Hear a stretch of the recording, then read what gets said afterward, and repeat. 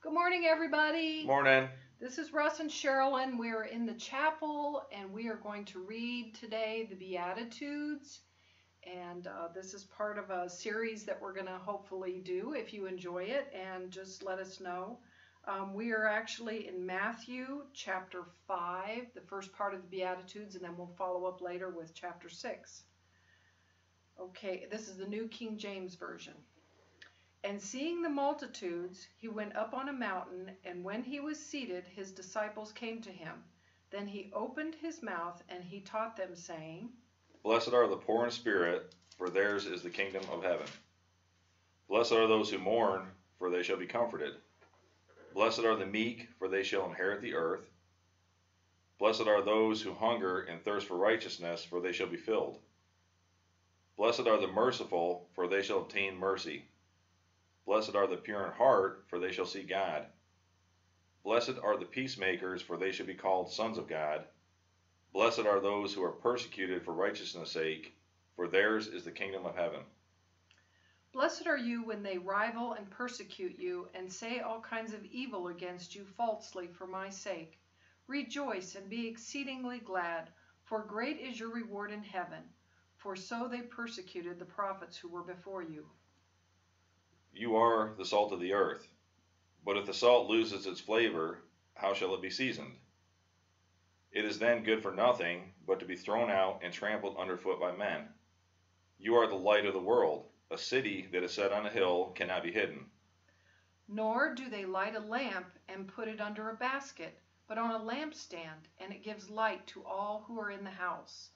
So let your light shine before men, that they may see your good works and glorify your Father in heaven. Do not think that I came to destroy the law or the prophets. I did not come to destroy, but to fulfill. For surely I say to you, till the heaven and earth pass away, one jot or one tittle will by no means pass from the law till all is fulfilled. Whoever therefore breaks one of these least of these commandments and teaches men so, shall be called least in the kingdom of heaven. But whoever does and teaches them, he shall be called great in the kingdom of heaven. For I say to you that unless your righteousness exceeds the righteousness of the scribes and Pharisees, you will be by no means enter the kingdom of heaven. You have heard that it was said to those of old, you shall not murder, and whoever murders will be in danger of judgment. But I say to you that whoever is angry with his brother without cause shall be in danger of the judgment, and whoever says to his brother, Raca, shall be in danger of the council. But whoever says, you fool, shall be in danger of hellfire. Therefore, if you bring your gift to the altar, and there remember that your brother has something against you, leave your gift there before the altar, and go your way. First be reconciled to your brother, and then come and offer a gift. Agree with your adversary quickly while you are on the way with him, lest your adversary deliver you to the judge, and then the judge hand you over to the officer, and then you be thrown into prison. Assuredly, I say to you, you will by no means get out of there until you have paid every last penny. You heard that it was said to those of old, you shall not commit adultery. But I say to you, whoever looks at a woman to lust for her has already committed adultery with her heart in his heart. If your right eye causes you to sin, pluck it out and cast it from you, for it is more profitable for you that one of your members perish than for your whole body to be cast into hell. And if your right hand causes you to sin, cut it off and cast it from you, for it is more profitable for you to have one of your members perish than your whole body be cast into hell. Furthermore, it has been said, whoever divorces his wife, let him give her a certificate of divorce. But I say to you, whoever divorces his wife for any reason except sexual immorality, causes her to commit adultery, and whoever marries a woman who is divorced commits adultery. Again, you have heard it was said of those of old, you shall not swear falsely, but shall perform your oaths to the Lord. But I say to you, do not swear at all, neither by heaven, for it is God's throne, nor by earth, for it is his footstool, nor by Jerusalem, for it is the city of the great King. Nor shall you swear by your head, because you cannot make one hair white or black. But let your yes be yes, and your no be no. Amen. For that is more than these. For whatever is more than this is from the evil one. You heard it said that an eye for an eye and a tooth for a tooth, but I tell you, do not resist an evil person.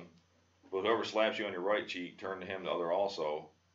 If anyone wants to sue you and take away your tunic, let him have your cloak also.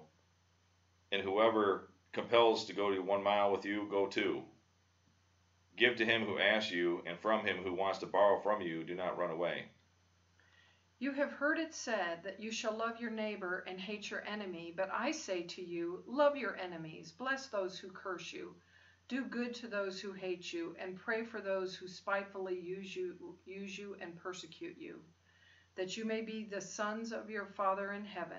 He makes his sun rise on the evil and on the good, and sends rain on the just and the unjust. For if you love those who love you, what reward have you? Do not even the tax collectors do the same? And if you greet your brethren only, what do you do more than others? Do not even the tax collectors do so? Therefore you shall be perfect, just as your Father in heaven is perfect.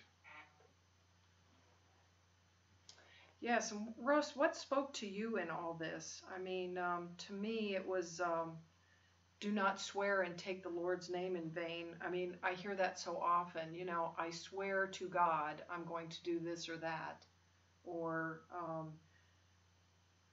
just flippant and profane comments here and there, and getting people to try to do something wrong just by what you're saying. It's just such a bad thing. So that's what really spoke to me. What spoke to me was about being a light on a hill, a beacon for other people to see. I think too often as Christians we get kind of like wrapped up in worldly events, and even our own life crisis at times. We get kind of upset about things, and we lose focus or get decide railed, you know. And it's easier said than done. I mean, we've all been there before where, you know, we try to lean on the Word and read in the Scripture, and we may believe in our hearts, but we don't act in our faith. Right. You know, so. So true. So we hope this blessed you today, and Amen. We will be following up with Matthew 6 shortly. Thank you. God bless. Have a good day.